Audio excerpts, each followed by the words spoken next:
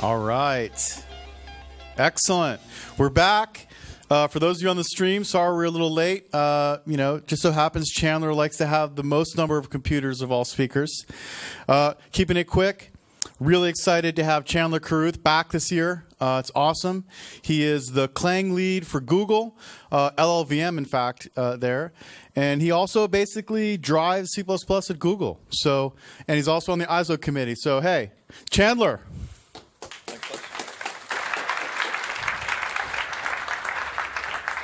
All right, it's great to be back here. Everybody hopefully still awake, all pumped up after Michael's talk. Good, a little bit. Sorry if we had some delays getting started, but we're going to get started. So first, just a little bit of background. All right, I work at Google. I kind of lead our LLVM teams, part of our compiler group. I also am trying to kind of push C++ as a language forward at Google. I do a lot of work with the ISO committee, lots of other folks. I have the pleasure of working with Bjarne and Herb and everyone else on the ISO committee. But I'm here actually today to talk to you about something a little bit outside of my comfort zone, all right? So you have to bear with me. Because I'm actually, believe it or not, I'm actually a back-end guy. I'm actually an optimizer guy. It's a little strange. But I'm not here, I'm not going to talk about any of that all day today. Instead, I'm going to talk about C++'s dragons. Okay, now some people may be wondering, what on earth do you mean that C++ has dragons in it? Like, why the negative message, right? C++ is, it's a great language. Unfortunately, when we talk to our users, right, and for me, my users are all of the C++ developers at Google. And when I talk to them, what they tell me is that they feel more like this is how C++ is treating them. They feel a little bit immolated sometimes, all right? And I want to explain why they feel this way, because it's a little surprising, and how we can kind of make them more productive, make them happier, and able to use C++, really better, okay? The other thing I do want to clarify is that this talk is going to be a bit of a first for me. I don't usually do live demo. As you might imagine by the over-elaborate setup we have back here, this is going to be a live demo-filled talk, okay? And that may mean that everything will break, all right? We're gonna roll with it. We're gonna see what we can do, because my goal is I want you guys to actually understand how we're trying to develop C++ at Google, the workflow we want people to use at Google, okay? Before we dig into that, we need to understand why we're spending so much effort on a workflow and on C++, because we need to understand why C++ is hard for these developers. Why is it challenging for people to write C++ code? There are a lot of potential reasons. One reason that gets bandied about a lot is the history, the legacy from C. The way in which C++ has kind of evolved over the years has left it this way. And you actually see a lot of this in my previous talk from last year. I talked a lot about kind of the problems that mixing C++ and C can lead to. There are also problems due to kind of old C++. This is something that Bjarne likes to talk about. You can't evaluate C++ as a programming language based on code that is 10 years old, much less 20 years old. It was a different language then. Right? Trying to understand today's programming language based on code written 20 years ago doesn't actually give you the right understanding. There's also a certain other concept. I think of this as subtlety. I kept searching for the right word here.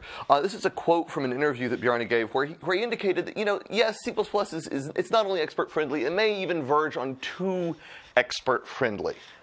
Right? And that may be something we actually have to strike the right balance on. But it's the reality that C++ does afford itself of some subtleties. You can write subtle and very specific pieces of code in C++. And that's important. That's what makes it so broadly applicable, especially in native domains, in a context where performance matters so much. But I don't think any of these are the real problem. I think the real problem stems from one and only one thing, and that is complexity. Now, complexity is a really annoying thing to have be the root of your problem because, as far as I'm concerned, complexity is both the solution to and cause of all of our problems. Every time we have a problem, right, we build a new system, we layer more abstractions, we pile the software stack higher, and it causes all of the complexity problems that we're also trying to solve. It's a very frustrating interaction. And I think complexity here is kind of an interesting problem for C++ because it has essentially nothing to do with C++. The complexity that is killing our programmers has nothing to do with C++. Instead, it has to do with the amount of code and the size of the systems, the software systems they are building. When we build large-scale software systems, we inherently suffer from the complexity of those systems. It's endemic. Rob Pike, someone who works at Google, you might be familiar with his name. He helped build the Unix kind of operating system, has a great quote where he says that the cost of complexity is exponential. He said this midway through a rant about complexity. And the real essence of his entire talk was that you can't keep building more and more complex systems to address the problems you have. You have to strive for simplicity. You have to decompose things and find simpler ways to do things. Because every time you add complexity, you add an exponential amount of cost. Because the complexity of your system is how it interacts with the other software subsystems, right? And so as you add your own complexity, you simultaneously interact with other subsystems and add complexity upon them. This builds and it grows and it compounds. It is absolutely just terrifying how much complexity we as programmers are asked to deal with in large software systems. The way we deal with it is through software engineering. And this is an excerpt from Wikipedia's kind of definition of software engineering. I'm not claiming this is the right definition or a good definition, but it's a pretty close approximation, right? The application of a systematic, disciplined, quantifiable approach to design, development, operation, and maintenance of software. I think this is a not bad summation of the activity of software engineering. And this is actually how we go about dealing with this complexity, right? Unfortunately, we sometimes get a bit carried away with the idea of engineering, and we think that it's more like this, that it's more like, it's fun and it's games and there are explosions and things flying and it's going to be awesome. It's going to be, it's going to be like a movie or something. Software engineering isn't particularly fun, but it is absolutely important. So when I say software engineering, I am actually talking about an activity, right? And here are some examples, because I want to make sure that we're all kind of on the same page with what activities do we consider software engineering, all right? This is things like factoring, right? Factoring the functionality in your application. Providing layers and boundaries to constrain the dependencies and the interactions which cause this compounding complexity growth. Building abstractions, all right? To kind of encapsulate the behavior, the functionality, and the subsystems. And the one that I actually really, really like is defining specifications, right? Defining some specification that you can actually support and maintain, and you can use to communicate with the other people and the other parts of the software system. And this is absolutely critical to what we're doing. Because simplicity is vastly better than complexity, all other things being equal. If we can get a simple software system to solve our problems, or at least a simple subsystem, a simple little area where we can live and solve problems, that is going to be much more rewarding, much more effective and productive than dealing with all the complexity. So our goal as software engineers, when we're going about this, we're trying to build abstractions with simple interfaces, right, to encapsulate complex functionality. And I think that this activity, this single activity, is probably the single most important thing any programmer does when working on large-scale software. But there's an unfortunate reality here, and that is that this takes an unbelievable amount of time, all right? And a lot of people, they get into this and they start getting misguided ideas because they're tired of the effort it takes to do this, and they start getting clever. I worry some days that they start thinking like Andre. And unfortunately, in these systems, this is not really a compliment. This isn't a good thing, okay? Because this clever brings more complexity, right? It brings more of these maintenance burdens. What we really want are simple solutions. And in order to get them from our engineers, we need to do something pretty straightforward. We need to give them time and energy to actually devote to these activities of engineering high-quality software. And that's going to be quite challenging because they have a bunch of other demands, right? They're trying to do a whole lot of other stuff, and let's face it, software engineers may not be the most, active individuals you've ever met, right? They may be a little bit on the lazy end of things. I'm the laziest software engineer I know. That's why I like making productivity tools so much. Otherwise, I would get nothing done. So we need some way of kind of, automating and accelerating, of improving the productivity of an engineer that is inclined to lay around and relax. And, so we need some tool to help you stay productive with these kind of, boring activities or activities that may consume more time than you would wish. All right? And that's really our goal in all of the rest of the stuff I'm going to talk about. But how do we get there? How do we automate and accelerate the manual tasks of writing software?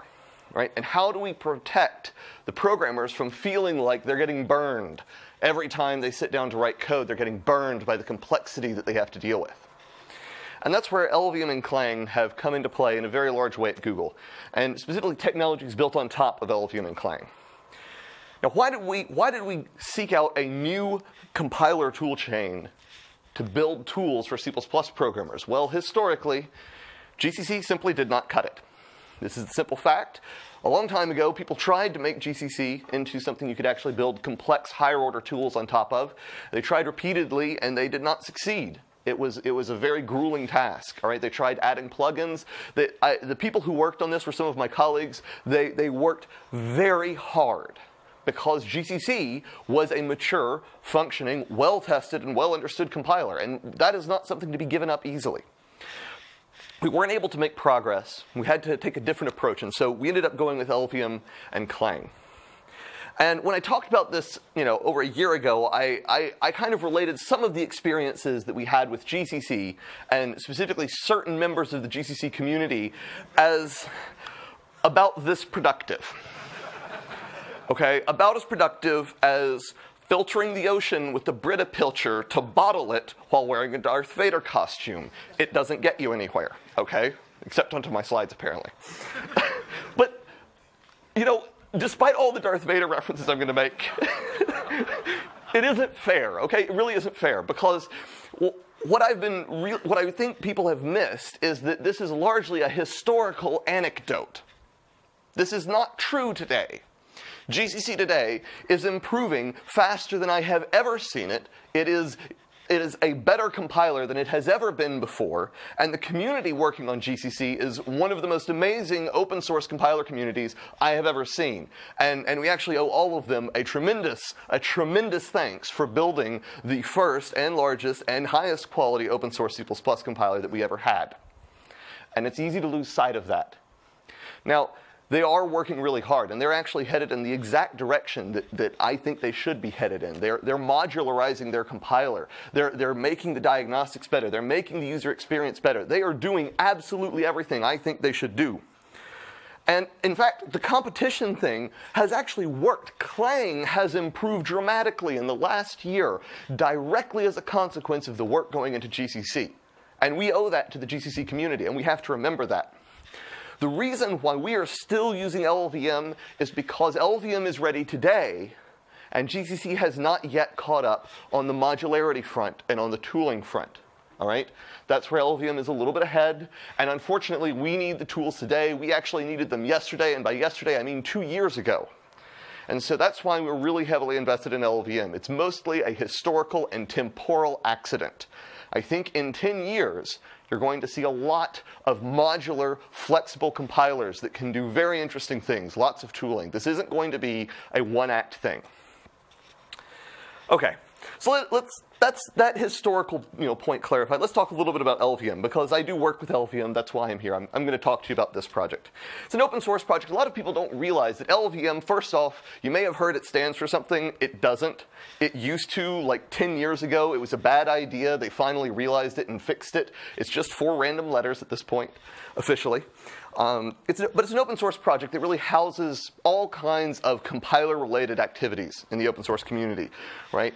It has the core LLVM libraries, right, which make up kind of compiler infrastructure libraries, tools for building compilers and related tools.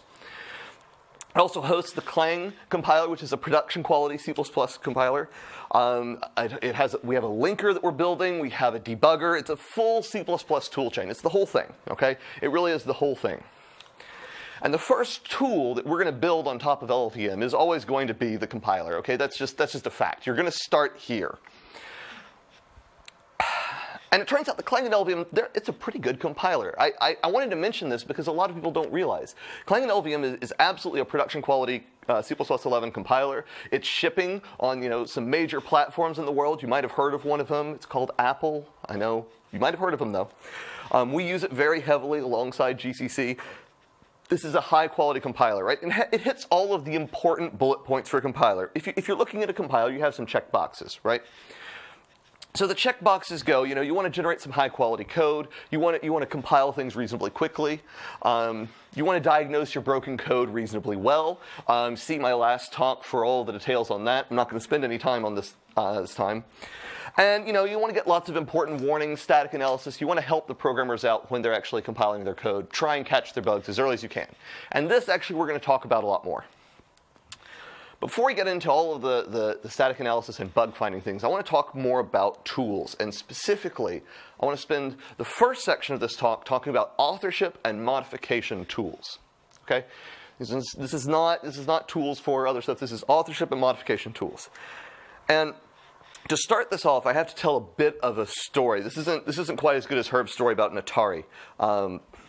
So when I was very, very young, I mean this kind of young, I was given a pretty classic toy. I liked puzzles, and so my parents got me a puzzle. So one of the puzzles was a board with differently shaped holes and pegs, and you have to find the right peg to fit into the board.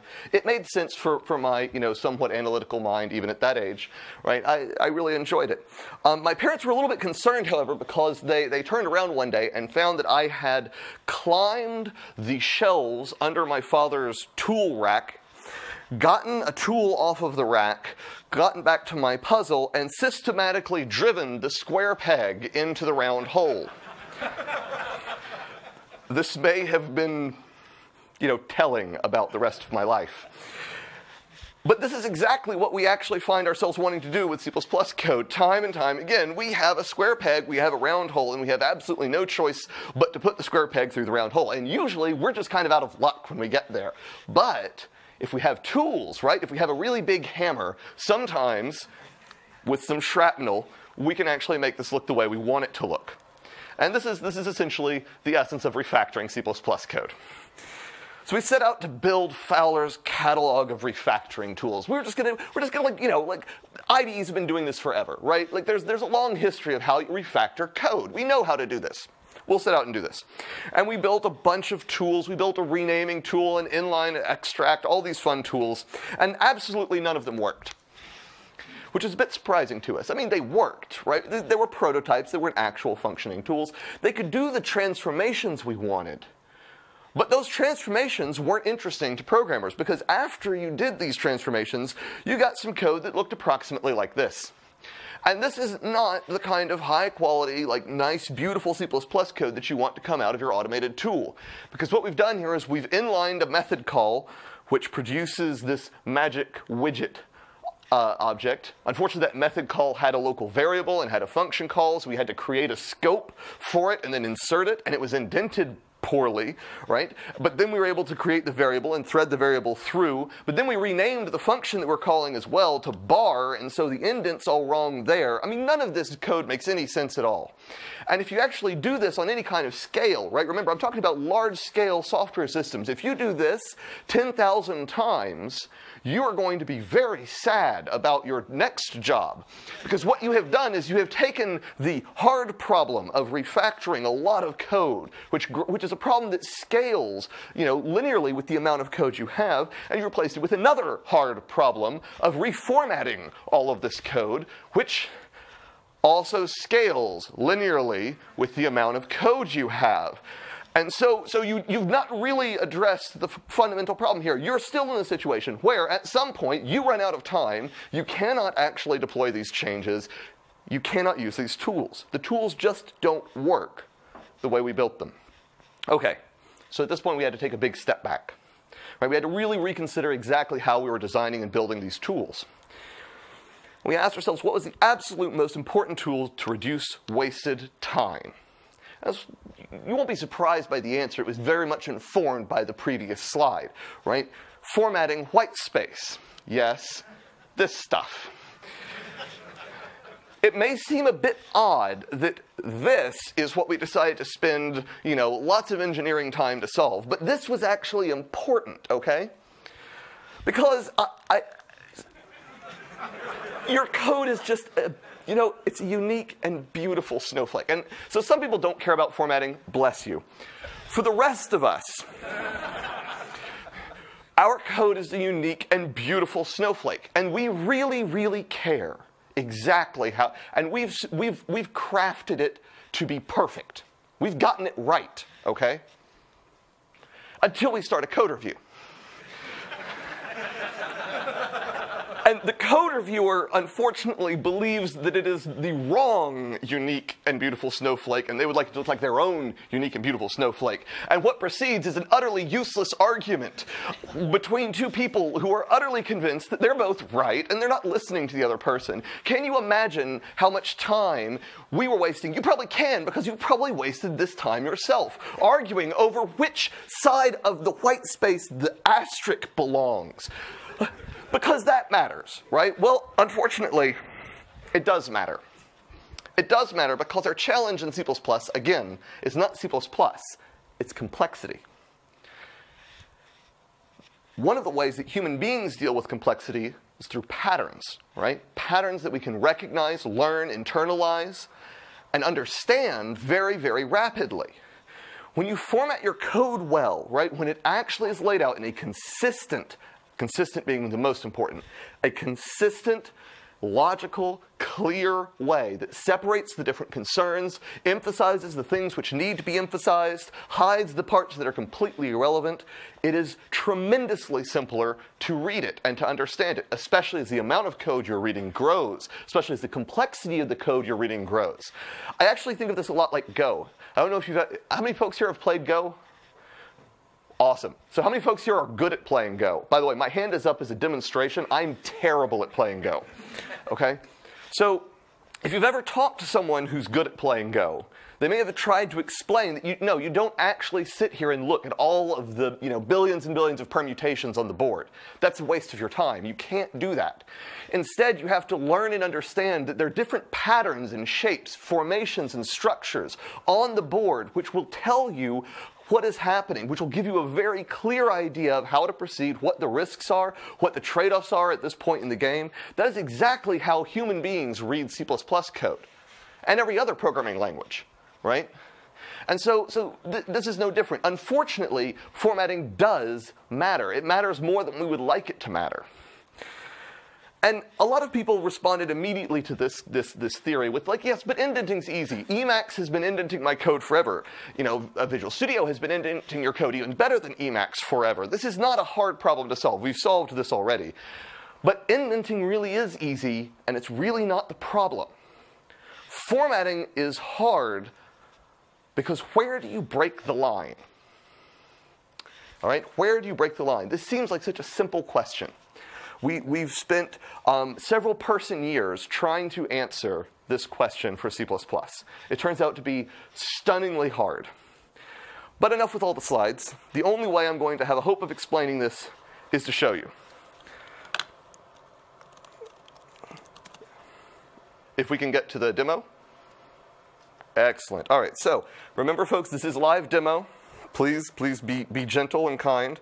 All right, so I have a little live demo here for formatting C++ code. Now, I'm going to use my personal editor of choice, right, which is Vim.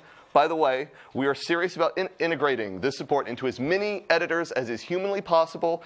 All right, if you choose to use Emacs, that is fine. I mean, you're wrong, but it's fine. I'm okay with that. It's a choice, right? Anyways.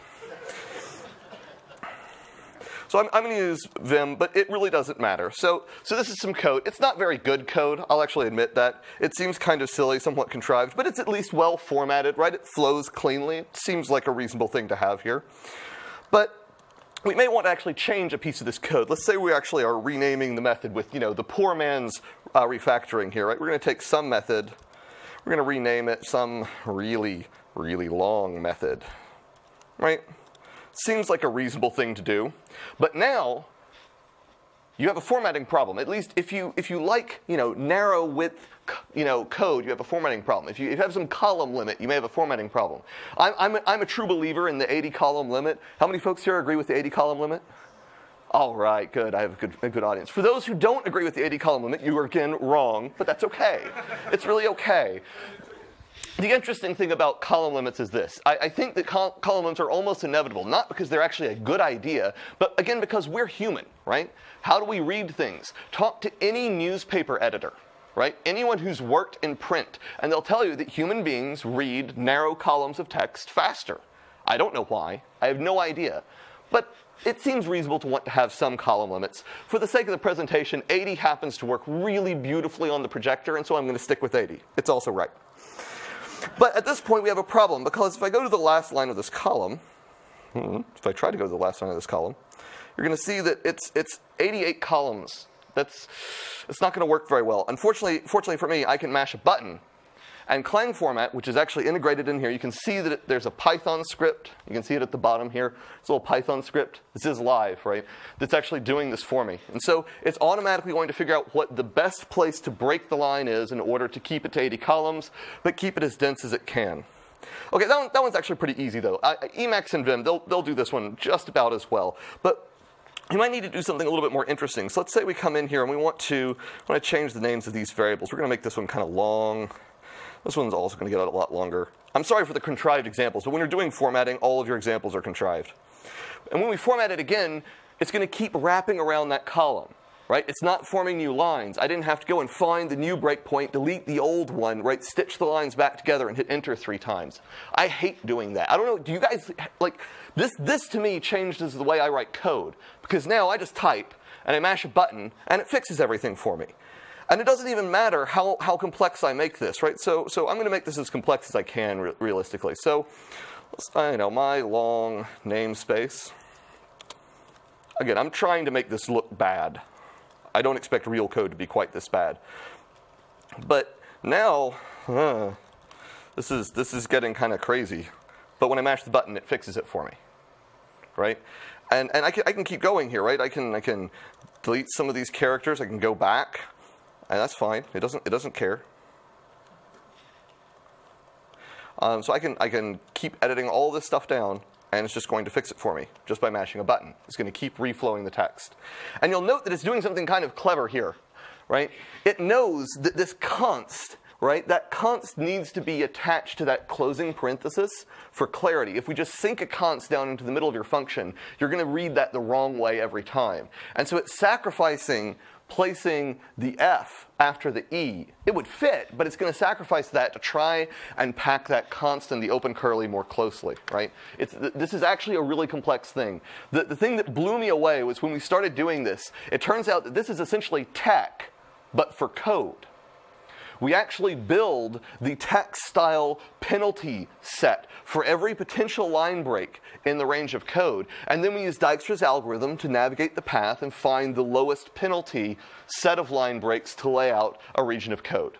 It's really amazing. It ends up being both complex and also kind of elegant when you end up with it. And that's been really satisfying. But this isn't, the problem is that this just isn't ugly enough. A human being has some chance of making this work. We need to get to the point where a human being would just give up and go home. So if I channel Andre for a little bit here. By the way, Andre, I may get this wrong because I don't actually know how templates work. It's true. You can destroy me later, though. No. Here we go. Something like that, right? So now that's really bad, okay? I mean, that's really bad. And sadly, we're not done yet because that's just half of the bad that we have to suffer through here, right? We now have to go and collect all of this code here, and we have to duplicate it. And this is going to get just all kinds of ugly at this point, right? I don't even know what I'm doing here. So at this point, right, I just mash a button and it makes it go away. All right? And this is just amazing. And it will keep doing this. In fact, this isn't impressive enough. We need to do something more hard. So let's bail out of this one. Let's try something a little bit more fun. What if you have macros? the bane of every editor and code analysis tool's existence. Half of this code isn't compiled half of the time. That's going to put a wrinkle in this, right? Like, what happens when we say, actually, no, this is the wrong name. This needs to be a foobar Baz builder, right? Well, as it turns out, I'm just going to mash a button and it's going to format both sides at the same. Is that too fast? Hold on. Both sides. So what it's doing, it's actually going through, and it sees you've got a branch in the preprocessor. It's lexing this thing. It's not parsing it. The shocking thing here is that this is not a parser. We don't read your headers. Okay? Because it has to be fast. This has to be something you can have in your editor that you're using constantly, almost every keystroke. So it's just a lexer. It's scanning. It recognizes preprocessor branching. It tracks each side of the branch. And once it finishes the branch, it weights all of those independently and aligns them independently. And this works pretty well. You can break it if you have, a grouping operator with only half of it inside and half of it outside. We lose track of that. But it actually does a pretty good job of actually helping you actually manage even complex system code. I mean, so we've got this example, but there's one that's even better in my opinion. So this one's one of my favorite examples. Oh, no. So this is code that actually looks very much like a bunch of code in Clang and LVM. We have some enum, right? Something, and we're doing a switch, and we've got some code. This is not actually a small piece of code. This is actually a huge piece of code that we're replicating, 50 or 100 times inside of a macro. We want to be able to format all of this code, right? It's really beautiful right now, but if I decide that I don't actually need this condition, maybe I know that I don't need it, and delete that, now I have a problem. And you'll note that I'm highlighting a whole range of lines here. I don't know if you can see that, but I'm highlighting the whole range of lines all the way up to the top. And then I mash the button, and it's going to reformat all of that, right? I can select any grouping I want, and it'll actually move all of that over. And it didn't disturb the macro. It understands that a macro definition doesn't actually interact with the stuff around it, unlike a preprocessor selection. And so it understands all of that. And then the thing that just absolutely blew me away was when I wanted to come in and I wanted to say, actually, this should be a static assert. Now I've got the backslashes all wrong, and it fixes it for me. So it will actually reflow code within a macro definition. As it expands lines, it'll trail those backslashes down the right-hand column, right? It keeps all of it lined up for you. I love this tool. Okay, so that's formatting. Now, this may seem like a trivial thing. We can go back to the slides now. This may seem like a trivial thing, but this saves our programmers so much time. Yes? I just want to make a comment. This is a big thing in publishing, too, because when you're trying to write and you don't know whether people are going to be consuming on electronic or on paper. Yes. In electronic, you don't know whether it's portrait or landscape. You don't know what the font size or anything else. The single biggest problem that I and many other authors have been wrestling with is how do you write when you don't know what the output device is and you still want it to look good? Yes, so Scott sums up that this is actually a problem in publishing code, I assume, in written material.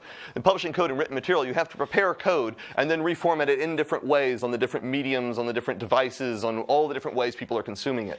It's absolutely true. We haven't actually spent a lot of time working on that. We've actually just been kind of laser focused on getting the developers empowered. But it's an obvious application. And all of this is built in a library way so that you could embed this into anything you wanted. Literally, you can embed this into anything you wanted. Okay, so that's Clang format. That has been a work of over a year's time, right, to essentially remove the most annoying and least useful and most time-consuming thing we saw our programmers doing. And it has been wildly successful. I think it is actually my single favorite tool.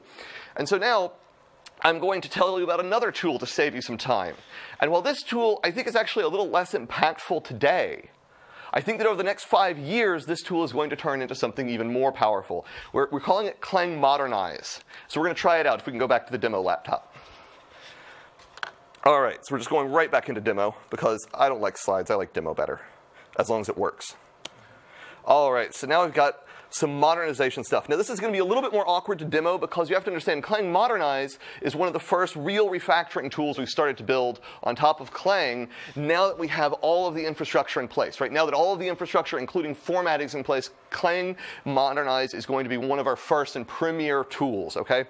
And as such, it's designed to edit your code. All right, and so what I have here is I have a bunch of before and after files, right? And I have a little script which I will run, which just resets everything to the before state.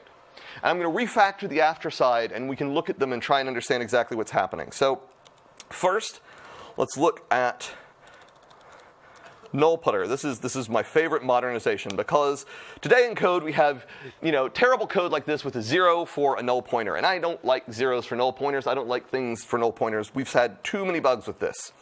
So if I go get into the tree here.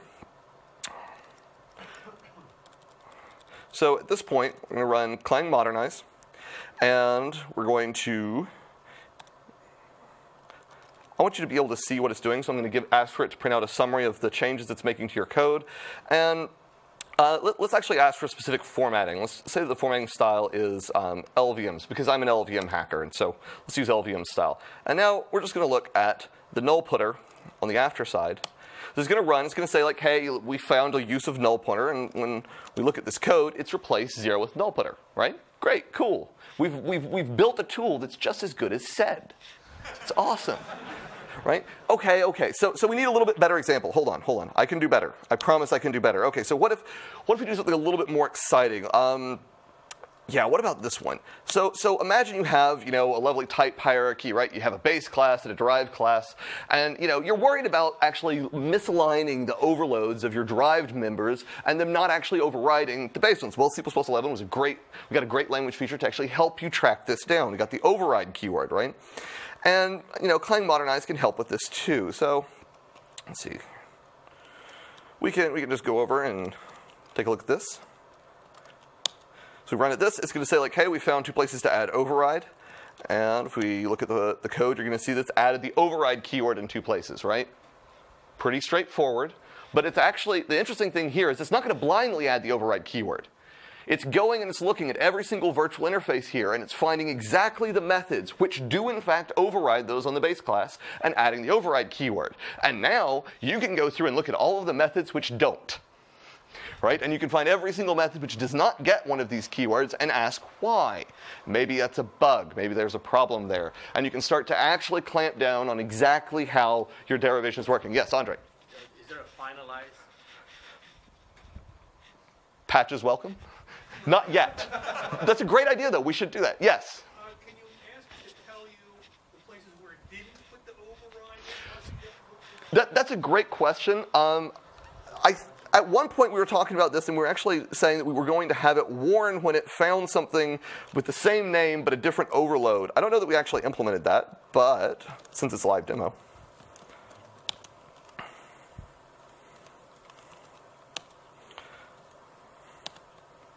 No, we haven't implemented that one. I'm sorry. So our idea had been that we'd actually have this tool warn you as you go, and so it would add the override when it could, and when you had a name collision, right, but a different signature, we could actually produce a little message saying, by the way, we skipped these methods because they were weird. And then you can go investigate them. All right. So, can you speak up?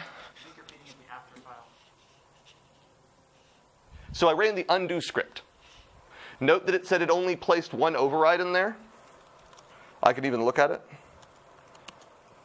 See, it has the float, and it didn't add override. My undo script synchronizes the before and after, right? Because it edits the code in place, and I wanted to be able to do this.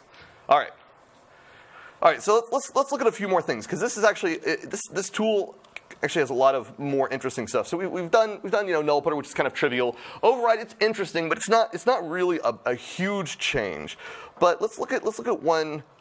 Let's look at auto. This one I found really interesting. And so this one kind of goes to that, almost always auto rule that Herb talks about, right? Because we shouldn't be writing the type name here twice. It's kind of redundant.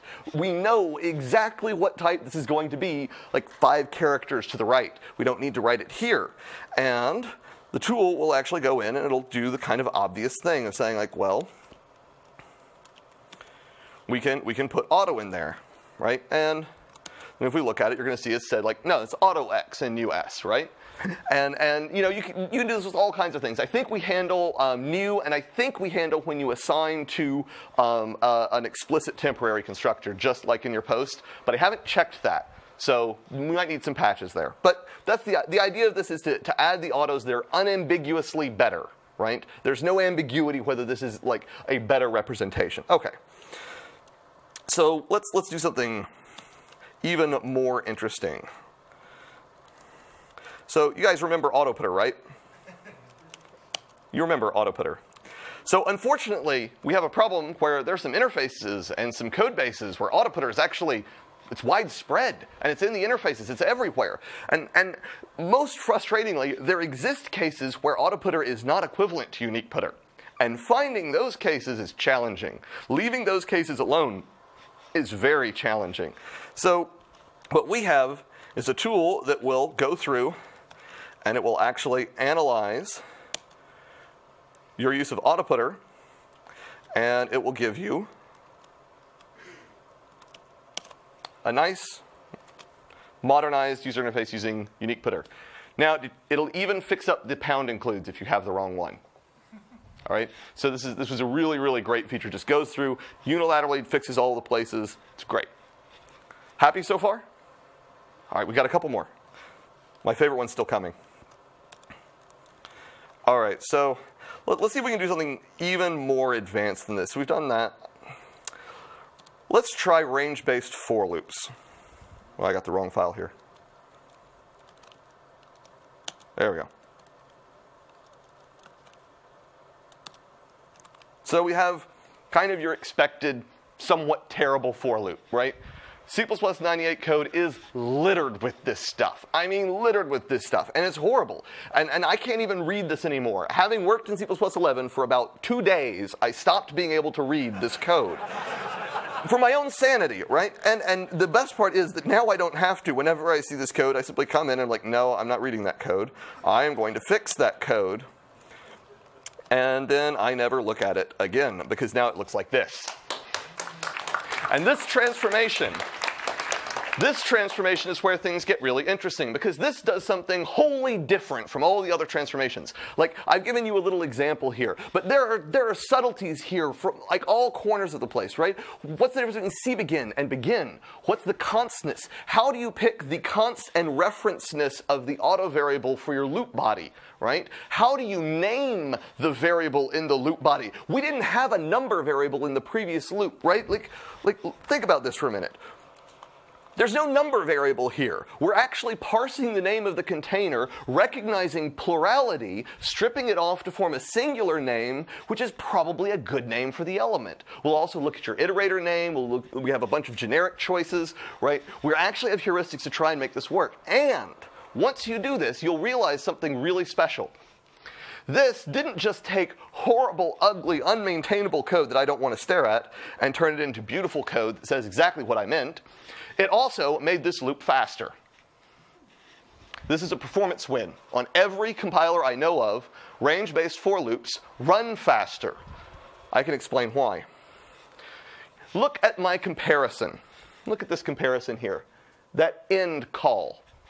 This end call is the bane of the optimizer, because about 10% of the time to 1% of the time, usually the 1% that matters, this function is big and that container is complex.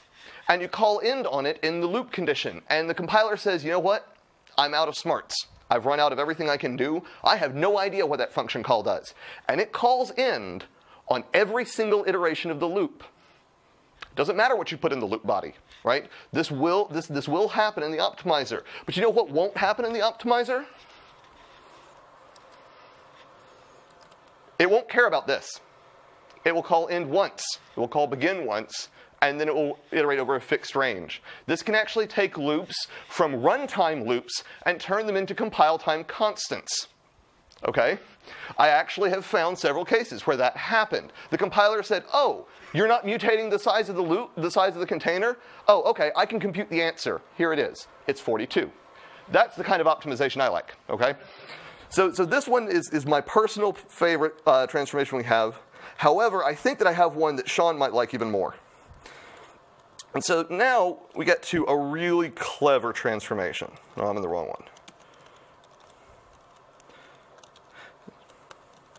I told you it was live.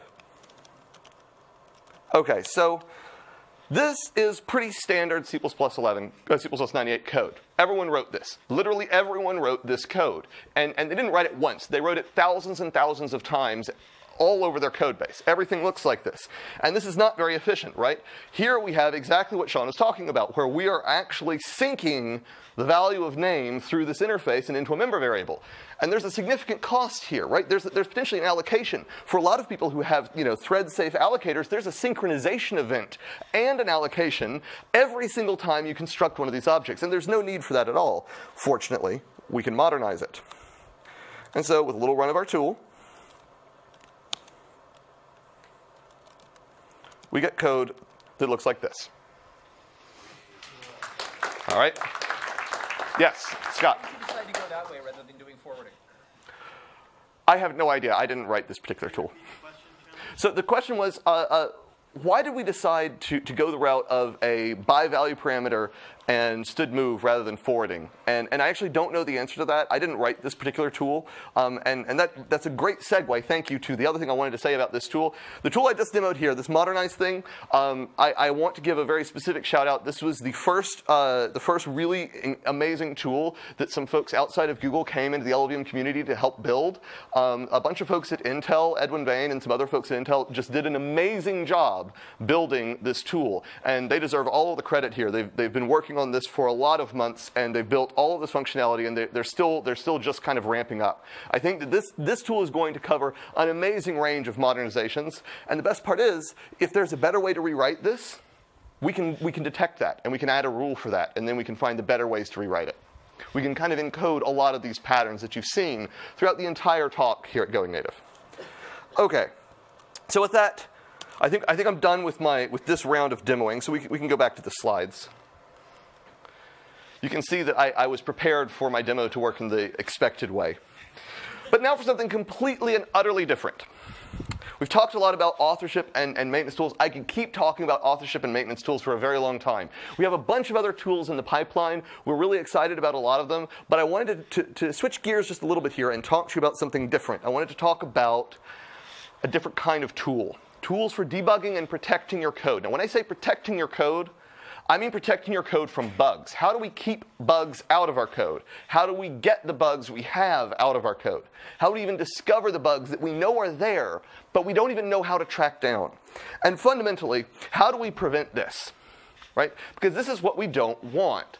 And so we need ways to actually protect our code. Now I'm going to talk a little bit about a different suite of tools targeting this use case. So we use two primary things at Google: static and dynamic analysis tools. Static and dynamic analysis are not new tools for this problem, but I think we're using them in some interesting and novel ways. I'm going to try and talk a little bit about the highlight reel, essentially. So we have this fundamental theory. It's an 80-20 rule, but in a different application. We want 80% of your debugging, right? 80% of your debugging should happen statically, as close to the compile time, preferably during your compile, as possible. 80% of all of the bugs you have to track down should be caught by the compiler. And these should be caught with warnings, static analysis-based warnings that have a very low, near zero false positive rate. Not zero, right? We're okay with forcing you to rewrite ugly, strange constructs to kind of idiomatic constructs to make it clear that there's not a bug there. But we really, really want to keep the false positive low. We want everyone to be happy with every change they have to make to their code because of one of these warnings. Then we want to go after this long tail of really nasty, really subtle bugs that consume, probably 20% or more of your time debugging, right, with zero false positive dynamic analysis tools. All right, and zero false positive is a really hard goal to set for yourself. But we're serious about it. We really want this to be so close to zero false positives that there's never a question. When one of these tools says you have a bug, and you start fixing it. You don't have to debate whether or not this is a real bug or not. All right. I'm going to talk about static analysis first. And there are kind of three components to how we want to do static analysis on top of Clang and LLVM. The first one is nothing new. They're compiler warnings. We've been over compiler warnings. I talked about them at length in my last talk. I'm not going to go back over all of the compiler warnings. One thing I do want to remind you, though, these aren't just warnings to catch kind of typo bugs and casual errors. We're thinking of compiler warnings around model checking static analysis, right, where you define some restricted, narrow model of programming with a particular interface, one that we can check very aggressively in the compiler very quickly and do it on every single compilation. Once you opt into one of these models, right, we can provide very high-quality static analysis results on every single compile. Last year I gave an example of thread safety model checking, and specifically synchronization-based model checking, and it's an area where we think that this really applies well. We want to grow the support for different models in that domain and in similar related domains. The second component of static analysis is an offline static analyzer, a traditional offline static analyzer that actually goes and does much more computationally expensive static analysis to try and find bugs that are very, very unlikely or maybe even never happen in real uses of the code today. They may be totally latent bugs, but which are there and to help you, find a way to write a test for it, fix it, and actually improve the quality of the code. And I think I want to go ahead and demo the static analyzer next. If we can go back to the demo laptop. This was going to be the shortest demo. I don't have a lot of demo for this one. All right, so I have some somewhat terrible code here, which I actually kind of apologize for. This is horrible code. I'm not endorsing this code in any way, right? But it illustrates the point, okay? So this is code that is opening some file object and closing it. At least it's trying to. And there's the open is actually modeled as a heap allocation for some strange reason, not claiming this is a good idea. But we need a way to actually analyze this because there's this latent bug here. By the way, raise a hand if you think you spotted the bug. Anyone? Got a few hands. Not too many hands going up, though. So this is kind of a surprising bug. And I'm going to do this weird split screen so that you can see it better. Because otherwise, it's a little bit hard to see. So if we run clang and tell it to analyze this file, and we're only going to need to give it the file name. So, right, it's going to say, like, you called an object pointer on a null thing, maybe. But this is useless. Okay? The problem here is that I have absolutely no idea why this bug occurs. Anyone figured out the bug yet now? Few more hands. Still not too many hands. This doesn't really help programmers. What we need is a way to kind of explain what's actually going on here. And fortunately, Clang provides a really, really nice way to do that. So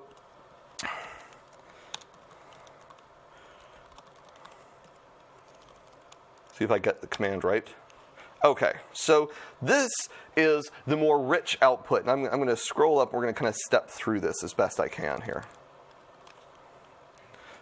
All right. So it's going to start off by saying you've called a C++ object pointer. You called a method on a C++ object, which is potentially null. And then it begins its logic trace. Okay? And so it starts off that you assume that f, this first f, is not null, okay? And that means that we're going to take the true branch through that if.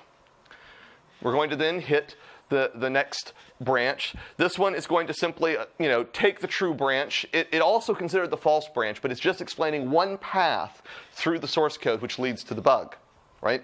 Then we're going to say, like, here we've assigned a new value to f under this branch. Then we assume that f is null. And we know to assume that f is null because we've tested that f might be null. It actually derives a set of possible states by actually looking at the control flow you yourself has written and the other code around the control flow that you yourself have written. Okay?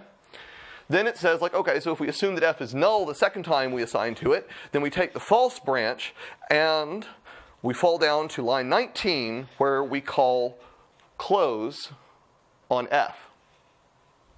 Now how many people see the bug? This is why static analysis matters, right? Nearly every hand in the room went up after we displayed this lovely message. That is so much less time than standing and staring at this code forever. Yes, we have another bug in the code. Yes, there would be many bugs if there were exceptions thrown here. This is a very, very simplified example, and it's actually taken from a code base that doesn't use exceptions and is not exception safe. Remember, I started off by saying I'm not endorsing this code. Okay. So that's how the static analyzer works. We can hop back to the slides now. So the final component of static tooling that we're building is offline inference. All right, and this is essentially taking all of the power of the static analyzer to kind of explore the permutation of possibilities based on the code structure you've written and feed it into a tool much like Clang Modernize. Right? A tool which can then go through your source code and rewrite your source code with annotations corresponding to particular models. Models that the first component of static analysis can check at compile time. And this closes the quality loop for how you debug your software statically. Right? Every time you build, every model you've annotated in your code is checked quickly at compile time, and you get immediate feedback from those bugs. After you build, the static analyzer can give you, more rich results. It can explore the possibilities. It can help you realize what is and isn't tested, what is and isn't asserted and documented properly, the invariants that your code has but aren't actually manifest in the code. They're just in your head still. And then, as the third stage, you can bring that entirely all the way back around and annotate your code with that added information so that you get the next round of reports much faster, and this accelerates the entire development process. So that's how we're designing kind of the static checking of source code. Okay, unfortunately, the inference tool isn't here yet. It turns out that static analysis for C++ in Clang is actually still really, really new. I'm always surprised by this. It's much less mature than a lot of the other parts of the system.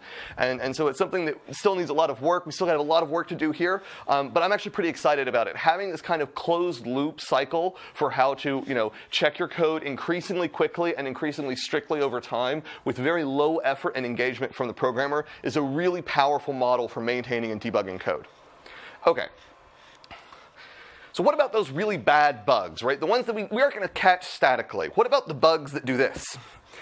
We haven't really dealt with those yet. Those are not the bugs that you catch with static tools. Remember, 80-20. 80% are the easy bugs. You would have caught those anyways in your testing. You would have found most of those bugs. None of these are going to be revelatory bugs for you. What they are going to be is diagnosed rapidly. Right? You're going to spend a lot less time on those bugs. And all of this is about automating and accelerating your time so that you can spend that time thinking about software more, engineering the software better, crafting it better, and forming higher quality software. So dynamic analysis is not a new system for doing these types of bug checking. There's Valgrind, which is kind of a widely known Linux tool. There's also Pin, which is, I think, an Intel tool. I don't know much about this one. And there are a lot of other tools here, okay? This is not news, okay? But there are also problems with these tools. They haven't caught on. No one's using them. It's really rare for me to go to a group or a team and say, like, okay, when was the last time you ran all of your tests, all of your integration tests, all of your smoke tests for your release, all of your canaries against production traffic? When was the last time you ran that under Valgrind? And they look at me and say, what's Valgrind? And that's not really the right answer, right? It's not reassuring. And there are some reasons for this, right? Maybe they're just too slow, and Valgrind in particular is notoriously slow. We're talking 10 and 20x slowdowns to your program when you run it under Valgrind. They also miss a lot of the bugs that you really want to catch. For example, Valgrind, if you're not familiar, Valgrind is primarily a memory safety tool, and yet Valgrind misses most stack memory bugs, like stack overflows and underflows, and the things that lead to security problems, right? This is a really bad weakness for your dynamic analysis tool to have. The other problem they have is they don't really help you fix the bug, because these dynamic tools are working on the concept of binary instrumentation. You hand them your program, right? And they kind of instrument the actual program. The actual binary you give them, they run it in a special environment. Maybe they JIT it, maybe they run it in a VM. There are lots of strategies, but it's all based around this binary. By the time you have a binary, you have thrown away all of the information about the source code that would help you understand it. It's kind of like that first message from the static analyzer, which I printed and no one had a clue what the bug was, right? That doesn't actually accelerate anything, it just confuses users. And so all of these things kind of conspire to make these tools less attractive. This is where a new group of tools called the LVM sanitizers come into the picture. Now, this is also not a new idea, right? This is not, there have been compiler instrumentation-based dynamic analysis tools for many years. However, no one has really done the engineering work and the kind of, the grungy integration work to really produce a production quality set of dynamic analysis tools based on compiler instrumentation to really get them to be high performance, to get all of the features that we want out of them. And that's what we're trying to do with the sanitizers. So the number of the sanitizers is 3. First, we have address sanitizer. This one sanitizes your addressing, how you index into things, how you compute pointers, what you do with the pointers, where you store them, all those types of things. The next one is thread sanitizer. This one is a data race detection tool, all right? It's going to find places where you have threads that race on data values, right? Considered the hardest bug to track down, especially on x86, which hides it almost always, right? And then we have memory sanitizer. And this one is the newest of the 3, and it's trying to sanitize uninitialized memory, reading uninitialized, unpredictable data out of memory, and then depending on that data in some way. Now, all 3 of these are based on a technology called shadow memory, okay? The idea of shadow memory is essentially that you partition your virtual address space, and you map a huge section of it, sometimes half of your virtual address space, but you don't actually use all of it. The reason you have this partitioning structure is so that for every address in the program, every valid address in the program, you can map that address trivially into some address in your shadow memory. And this allows you to essentially associate metadata about every single address in the running program without really any overhead other than the overhead of that piece of metadata, right? And so if all you're doing is tracking a bit, you get 1 bit per bit of your address. Right? And that's a really, really phenomenal thing to be able to do. And when you factor in things like alignment and other factors in C++, it turns out you can get the overhead well below 1-for-1, bit-for-bit mappings. And this means that you can do some really fascinating analysis, dynamic analysis, of exactly how these addresses, how these pointers are moving through the program. Actually, I lied. There are 4 sanitizers. However, the 4th one's weird. Okay? The 4th one's totally separate. It's also my favorite. The 4th one is, we call it undefined behavior sanitizer. It's a bit of a misnomer. All 4 of these things find strictly undefined behavior in C++ code. But the 4th one is kind of the grab bag where we placed all of the language semantic-based undefined behavior analyses, right? Everywhere in the language it says, if you do this, the behavior's undefined. What we do is we actually instrument first to see if you're going to do that. And if so, we report an error, right? Rather than actually directly entering undefined behavior. And this allows us to actually catch the overwhelming majority of undefined behavior in C++. It's not complete. There are definitely some holes here. But if you actually take all 4 of these together, what you end up with is with one of the tools having a high probability of catching any particular piece of undefined behavior in the language standard, except for 2 or 3 that we know we can't check right now. Okay? Now, one thing before we go any further, I have to reiterate this. I feel like people actually lose sight of this a lot. Dynamic analysis does not work if you do not test your code, because the analysis you are performing is on your code, and it has to run somewhere, somehow. If you do not write good unit tests that exercise the edge cases of your code, if you don't write integration tests that check how your code interacts with other people's code, if you don't write system tests that actually bring up a realistic system under this instrumentation, and if you do not take your production code and run it under a simulation of production traffic in a canary mode, if you don't do these types of testing, you're going to miss categories of bugs, because these tools only help if you're testing. Now, I actually kind of like this. It's a good incentive, right? Because this way, we know that you need to write tests, right? You already needed to write tests before we said this. But now, when you write your tests, the value proposition of those tests is going to be orders of magnitude higher. Make sense? Okay. So now I'm going to go back into live demo. If I can log back in. All right, so now we're going to try and demo, or I'm going to try and demo these dynamic analyzers. Okay, so the first one I'm going to demo is address sanitizer, and I'm going to spend probably the most time with address sanitizer. It's the most mature. It's also probably the single most valuable And I say valuable, not the best, most important, or my favorite, but you cannot underestimate the value of this, because Address Sanitizer, time and time again, is the tool which finds security vulnerabilities. Sometime take a look at the fixed security vulnerability list in Safari, WebKit, and Chrome, and Firefox, the web browsers of the world today, and you will find a long list of security vulnerabilities attributed to Address Sanitizer. It has proved just stunningly good at finding those specific types of bugs. Okay, so it's called ASAN for short, in case you're wondering. So the code we're going to look at to kind of understand how these bugs work is this little piece of terrible code that I've written. It's using nice C++ 11 things. We have some constant expressions for hello and world.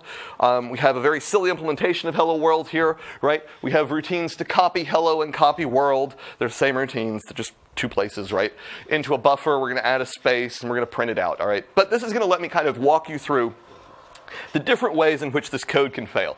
By the way, throughout the rest of this time, every time I change the code, I would like you to just when you see the bug, put your hand up for a little while, because I kind of want to know when people start spotting the bugs. There's a bug in this code, right? Yeah, and it actually takes a little while to spot the bug in this code. Okay, so let's actually see if we can ask the tools for some help. So at this point, we're going to compile with Clang, and because I'm using lovely new C++ 11. And the way you turn on the sanitizers is, actually first, let's just run the code first. So what happens if we compile this, run it? It works. I thought you guys said there was a bug here. So this is why sanitizers are important. If we didn't have the sanitizers, we couldn't find a lot of bugs that are almost always latent, but not always latent. And the times that they are, helps if I spell the option right and can type. The times that they're latent are never the times when an attacker is trying to leverage them. That's when they're not latent. So now we run it and we get this glorious report. Lots of colors and everything. So the tools work really hard to help you understand what has gone wrong.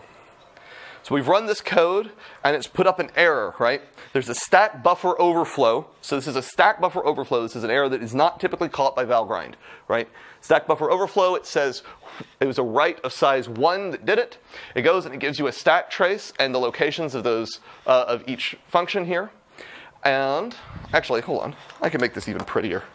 I'm so sorry. I showed you guys the ugly version. It helps if you turn on debug information. Let's try this again. Much better. So it shows you, where everything is. Now we have, right, like nice line file, like file line numbers, right? You can actually click on this in your editor sometimes. It'll jump you to the code, right? And it's going to tell you exactly what this is. My favorite part of this is this line right here. I have never had an easier time tracking down a Stack Overflow than when I've used this tool, because it points an enormous arrow at the variable which I went past. This tool is amazing at helping you actually track down the bug. And I mean, you can see that there's more information here, right? It keeps going to give you more information. It's given you a colorized hex dump of the memory surrounding this overflow. Right? And what this is doing is it's actually showing you all of the metadata attached in the shadow memory, and it's even giving you a legend for how to interpret the colors and the values here, right? So you can actually see that this 03, right? That 03 means that it's partially addressable. Not too surprising, because we only overflowed it by 1 character, right? And so there's only part of this section of memory that's addressable. Not all of it is, and so we realized that there was a bug. All right, make sense? Okay, that's one bug. Let's try changing it up. So, one thing that you might do if you are a casual programmer and just trying to fix this quickly, is you might say well, what if I just do this? I'll just put this on the heap. I don't need to allocate it on the stack. That'll make it better, right? And it turns out that doesn't actually fix any of the bugs here. And if we go and we compile this code again and we run it again, address sanitizer is going to again say, no, you still have bugs all over your code. I mean, now it's saying that this is a heap buffer overflow, right? And it's explaining exactly what's going on, and it's pointing us at the line where we allocated memory in the heap, and it's even giving us the call stack of the allocation, which actually is responsible for allocating this heap memory, rather than the stack frame and the variable, right? Because it understands it has to do different work for different types of vulnerabilities, different types of bugs, to help you diagnose it. All right, so that's pretty nice. But what if I go in and I actually fix this bug? If I give it enough memory, right, I can fix this bug. Anyone spot the bug that I just added to? Maybe a few people? No? Yeah. So now if we run it again, hey, it's bug-free. Turns out that it's not entirely bug-free, but there's a feature that isn't entirely on yet. And I always forget how to turn it on, which is why I have notes. So if we turn on this option to detect leaks, then address sanitizer will actually be able to catch the bug. So it'll point out that actually I leaked memory here. And it says, I linked memory, right? There's the stack of where it was allocated. Make sense? So far, so good. All right. The reason this isn't on by default is that this is very new. It was added like a couple of months ago, and they're still shaking out some bugs. And the team that does this is really concerned about high quality, and so I'm demoing it a little bit early. This is a very forward-leaning talk. Sorry for that. But it's there. It works most of the time. You just don't really want to turn it on all the time. It has false positives that we haven't finished kind of sorting through and working out. All right. So that caught the leak, which is very nice. But then I might do something just truly terrible, because I might have a lot of other code here, right? And then I eventually will come down and I'll do delete, and then a lot of other code. Maybe I call into some other function, and you can see what I've done. I've deleted the buffer a bit early, so that's not going to go well for me. And this is also something that address sanitizer can catch. So if I go and recompile, run it. Address sanitizer says, hey, you have a bug. Sorry for all of the interminable scrolling, but trying to make sure you guys can actually read it. And so this is going to tell me that I have a heap use after free, right? And it shows me where I wrote to that heap memory, right? The exact stack trace. It also tells me all about it, right? It tells me that, like, look, you wrote, 6 bytes inside of this 12-byte region that you allocated. We show you the stack trace of where you deallocated it, which was a bug, right? And where you originally allocated it, so you can actually track down that lifetime that isn't as long as you expected, and hopefully fix your bug. Make sense? All right, but what if it's harder than that? Because that's the easy case, right? I'm not even going to try and reproduce this one. So what if I have a bug that looks a bit like this? I wanted to save you guys the typing. So now I've changed my code a little bit here, all right?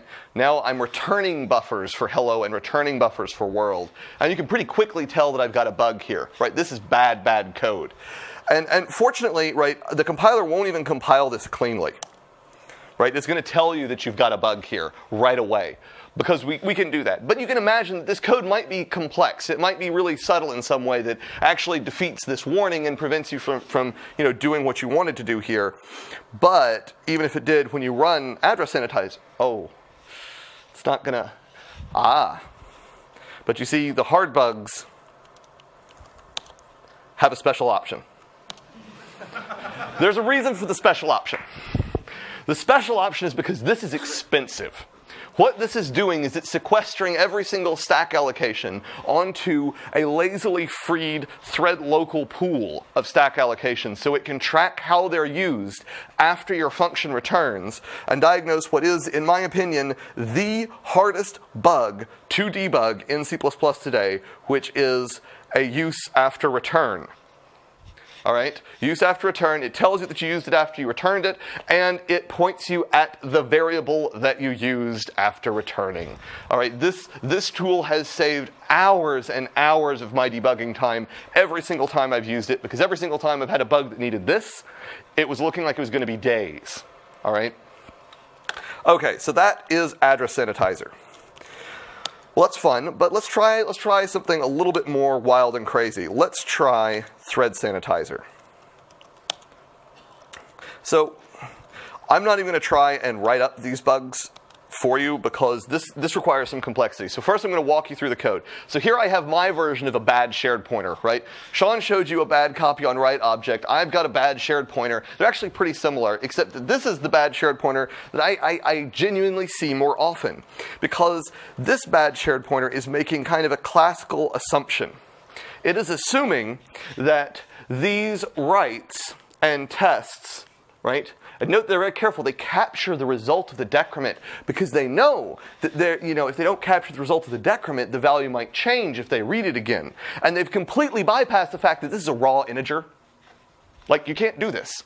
This is a data race. There's no synchronization here. There's no atomicity here. This is just a data race. Unfortunately, this program will work essentially every single time. Well, okay, I probably made some bugs in my shared pointer implementation because I just threw it together and put it on a slide. But modulo those bugs, this will actually work essentially every single time because it's x86. It's almost, a strong memory model. It almost works. It's close, right? I had to debug one of these things and it failed about once every 200 or 300 billion times it ran. That was challenging, right? It didn't lend itself to your traditional techniques. Fortunately, we have better techniques now. So if I compile this code, and I've got to do a little bit more work to compile this code because it is concurrency, right? Here, let me show you the rest of the code. So for reference, by the way, I love C++11 because this is the shortest concurrency bug driver I have ever written. Because I'm able to just spawn up a couple of threads, do some work asynchronously in them, join them at the end. It works beautifully. I love this. So I'm essentially just moving the shared pointer around. I'm not even doing it very many times, okay? That's something really important to note. I'm not even doing it very many times. Worse than that, I've actually got a sleep up here. And this sleep has a decent chance of ending up preventing this race from ever actually occurring in hardware. Well, that does not stop thread sanitizer. So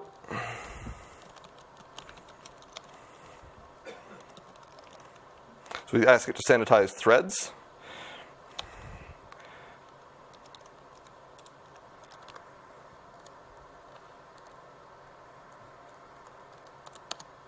Spelled singularly. We run it, and we get this lovely report. All right. So understanding race conditions is a little bit more complex. So there's more data here. So it says you have a data race, and it's right. It says there was a write of size 4 at a particular address on thread 2. Then it says that there was a prior write of size 4 on thread 1. It gives you the stack traces for these two writes. And if we scroll down, it's also going to give you some extra information. It's going to say, this location is in a particular heap block. This is how much. This is where you allocated that heap block. Essentially trying to tell you where the shared memory, the shared state came from. And it also tells you where these threads were started from. Essentially trying to give you the context you might need to track down exactly how these two threads got a handle to the shared state. The shared state wasn't protected, and they both wrote to it. Right? And this helps you track down data races. Would you rather track it down with this? Huh? Hopefully. All right. So then we get to more annoying bugs. So here we have bit fields.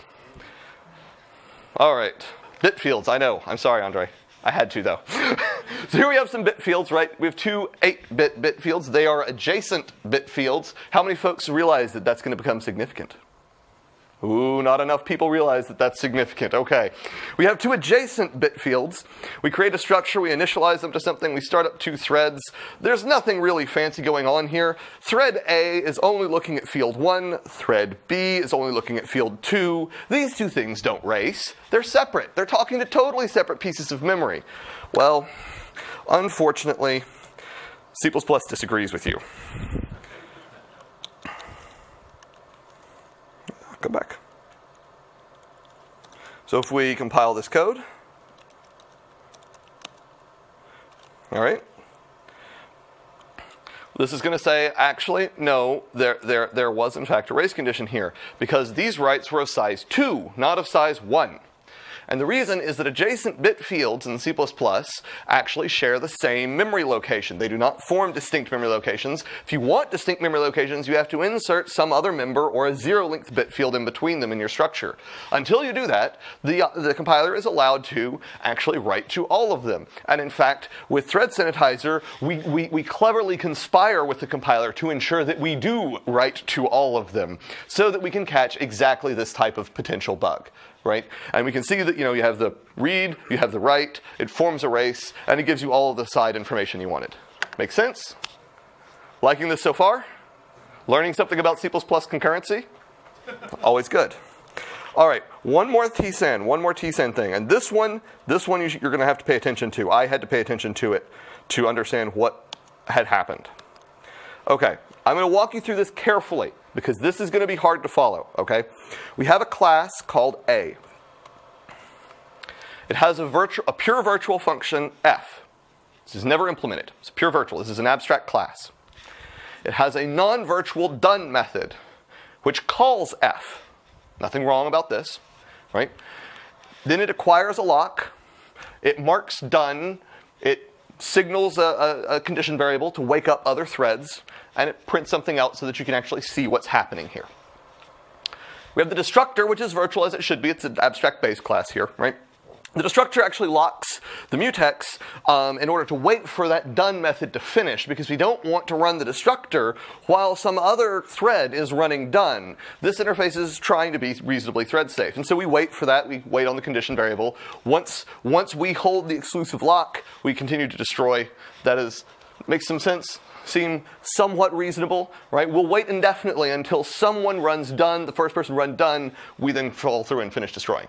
Question? Not a question. You told me to raise my hand if I saw the bug. Ah, okay, wonderful. Some folks are starting to see the bug. Excellent.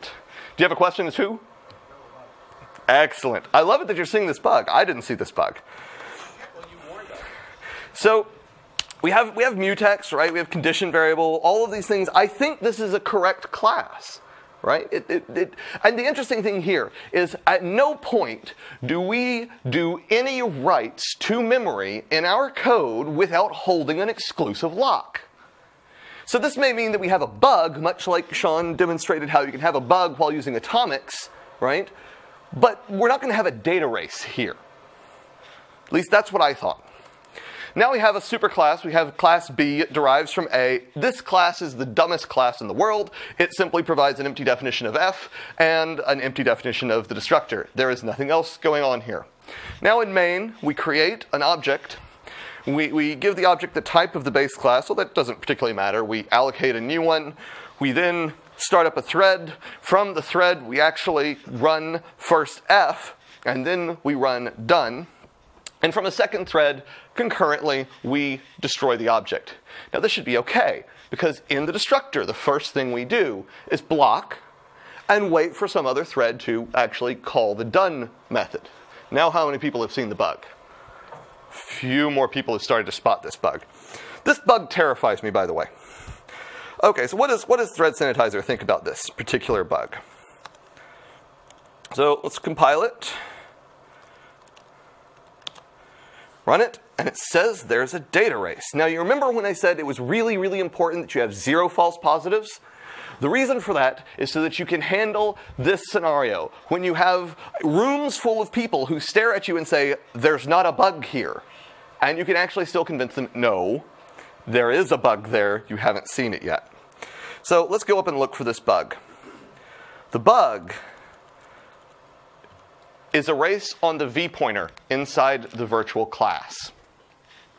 There is a write outside of a mutex. It's the write to the v pointer as you enter the base class's destructor, in order to allow the base class's destructor to call virtual functions in its class, not in the derived class. This write to the v pointer is not atomic. It's not guarded by anything. It's just a race. And if you fix the race by making it atomic, you actually won't fix the bug, because you can have an atomic write and you're still going to have a bug. The bug fundamentally is that there's a race on entering the destructor. right? You cannot enter a base class's virtual destructor in a non-racy way if you believe somehow you're going to synchronize once you're inside of that base class destructor. This is not a viable synchronization pattern. But people do it all the time. Like, you see this in code everywhere. We actually had to change the race detector to specifically not flag as races writes to the base class vPointer when it didn't actually change the vtable it pointed to. Because so many people actually hit this bug. It's really, really terrifying. All right, so that's thread sanitizer. Questions about that little crazy bug? Just sadness? There's a lot of sadness about this. Yes? At a time when you would not change it is when there's nothing added to the function. That's one instance. The other instance is when there is no derived class. Right? But, well, it turns out that a lot of compilers, because they're allowed to, write the vPointer at the start of the destructor, assuming that someone will eventually derive from it. It's not required. It's a bit of an optimization to remove that, but some compilers don't. And it's legitimate, right? They're allowed to do that, but it triggers a race. All right. So just a couple more demos, and then I will be done. Oh, you fix this by not synchronizing inside of a base class destructor, right? Like, synchronize outside of that. You have to pop out a level and synchronize first and then destroy the object.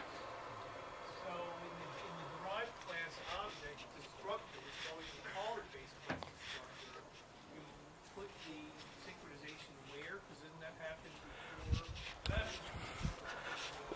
So the question that we're kind of digging in here is how could you fix this? And what I'm trying to convey is that there's not actually a direct fix for this.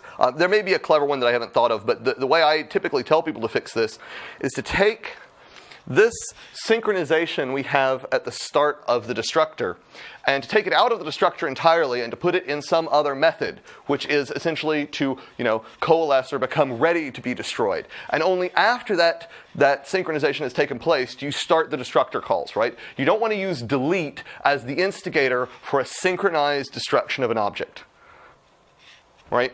That's just guidance. Maybe there's a way to do it safely, but I wouldn't. That seems too clever for my taste. All right. Really quickly, let's just go through a couple more demos. I don't have too many more here. So I want to demo msan very briefly, but I want to mention this is easily the most forward-leaning of all the demos I'm showing you, because msan is just frighteningly hard to use currently. And it works about the way you'd expect, right? You have some variable you don't initialize. Did folks see that? You have a variable, you don't initialize it, right? You branch on it, you return. This is total undefined behavior, right? Your program may explode in fireworks and a shower of debris. Fortunately, we can detect it.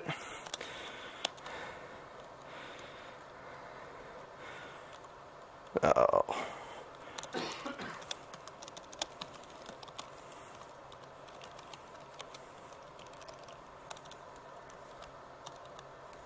Now, when we detect this, though, there's kind of some unfortunate consequences that are the reality of msan, and part of why it's still a much less mature tool. When we run this and we detect it, we're not going to give you any really nice information. Remember all of the beautiful, colorful reports we've been looking at? This one's kind of underwhelming, right? All we say is that, like, yes, you use an uninitialized variable. It turns out that msan is really, really resource intensive. Like, really resource intensive. It is the slowest of all of these tools. And the way we keep it fast is by doing very little. It keeps a very small amount of state around in order to stay fast. This lets it actually run at a reasonable speed. But if you need to debug it, you actually pass another flag. I may have forgotten how to spell. Not today. Excellent. You can pass another flag and it'll track all of the extra state necessary to produce one more line, but it's the most important line I've ever gotten from a dynamic analysis tool looking for uninitialized memory. It's the name of the variable. Valgrind does not produce this. It actually can't. It's really, really hard. Like, I say Valgrind can't do this. I'm actually not knocking Valgrind. Valgrind's an amazing dynamic analysis tool that's based on binary instrumentation. Binary instrumentation makes doing this next to impossible. Doing it in the compiler allows us to stash away information during the compilation. Right? The option wasn't when I ran the binary. It's when I built the binary. We have to stash away extra instrumentation in the binary in order to get there. Anyways, so we have X. That helps you debug it. makes things go faster. All right, let's do one more demo. And I will be out of here. Okay, so this is UBSAN. I actually have a bunch of demos here, but I'm just going to keep it simple for now. So let's look at one of these demos. Right, pretty straightforward demo, right? Integer overflow, nothing too fancy here. But we can actually catch this at compile time.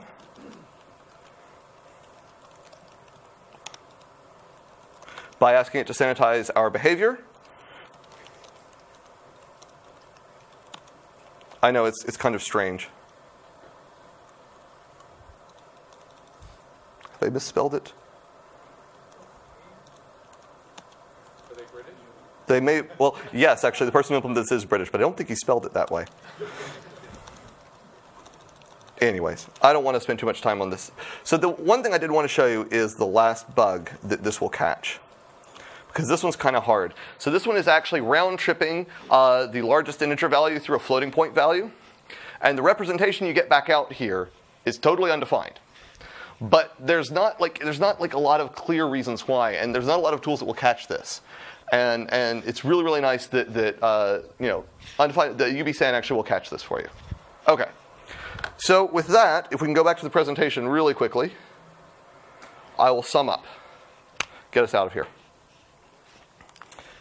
So complexity is what I feel is kind of the biggest challenge we face, and fortunately I believe that tools can help.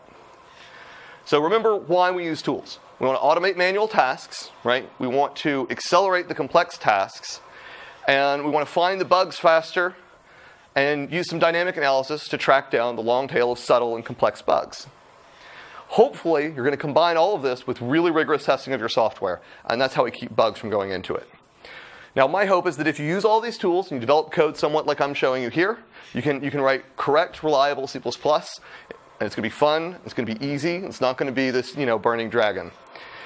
So, with that, I also want to mention a huge thanks to all of the LLVM hackers out there that have helped. I just presented essentially none of my own work. All right, this is mostly done by other people, and they deserve all of the credit. All right, they've done a tremendous job building all of these tools. But there is one more thing I think I want to talk about, if Herb will give me time. I love this plan. I'm excited to be a part of it. Let's do it. So if we can switch over to a different computer briefly. Hopefully it will work. Live demo.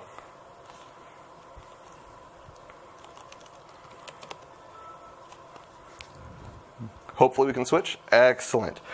This may be a little bit of a surprise for people, because this is a Windows computer, and I'm going to load up Visual Studio 2012, and I am going to open a project. So this is C++ code on Windows, and you can look around. There's plenty of your standard C++ code on Windows. Nothing too surprising going on here. But what's really amazing is that if I look at this code, so this code looks really ugly to me. I don't work on Windows, I'm sorry. It's probably beautiful in other people's eyes. I can highlight this code, and I can run a little command, which will format it for me by running clang format. Because clang format works in Visual Studio just fine. And I can even do something kind of strange. So I can do something really strange, and if I really care, I can actually go in. So I can go in and configure clang format to make it print stuff well. But there's something else that I think is actually a little bit more relevant as I figure out how to undo my damage. You can tell how often I do this. So the other thing I want to do is, it turns out that there's a bug in this code. And if we were to build it, right, we could actually see that bug. So I think we should build it real quick. But there's something strange you're going to see when we build it, and that's Carruth diagnostics. Because we're building this with Clang on Windows. Now this is a DirectX Windows application written in C++, being compiled with Clang, being linked with the Windows DirectX libraries, and running on Windows. Unfortunately, it doesn't run correctly. But wait. I know how to fix this. If I go back to my IDE, I can move from debug to ASAN. And if I build it again, I may get a little bit more information about what's going wrong with my program. Where did it go? Output. Come on. Output. So I also can't see the mouse. So here you can see that, we actually have ASAN running in Windows, catching a stack use after return, the hard bug to catch. Nice.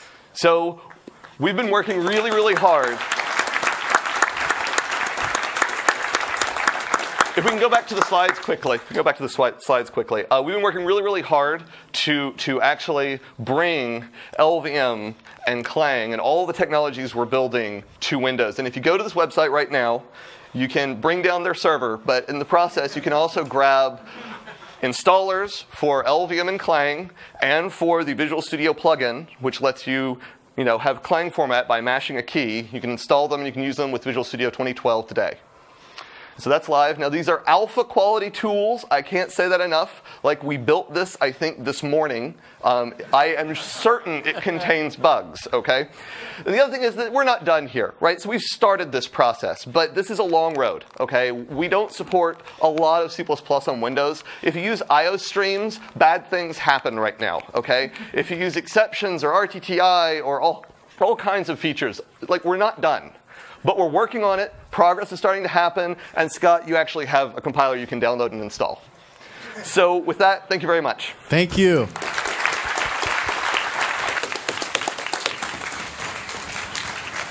So